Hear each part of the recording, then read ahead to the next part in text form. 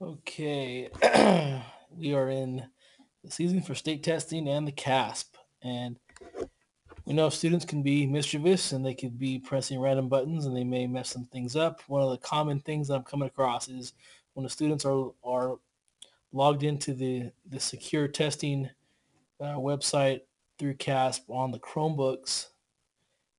Students have been messing with the zoom. Um, Fixing the zoom on a Chromebook is very easy. All it is a keyboard command.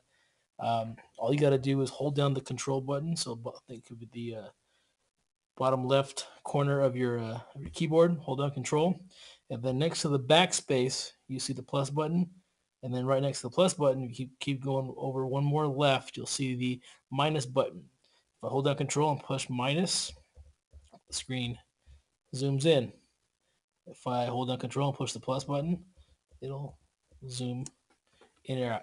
It'll zoom back out. So students may be messing around with keyboards, and they may accidentally or mischievously zoom in the the screen or zoom out the screen to ridiculous proportions. So if that's the case and they don't know how they did it, that's how you fix it. You can just zoom it in and zoom it out till it's at the correct resolution. If you have any questions, send me a message on uh, through Google Hangouts, comment on this video, or send me an email.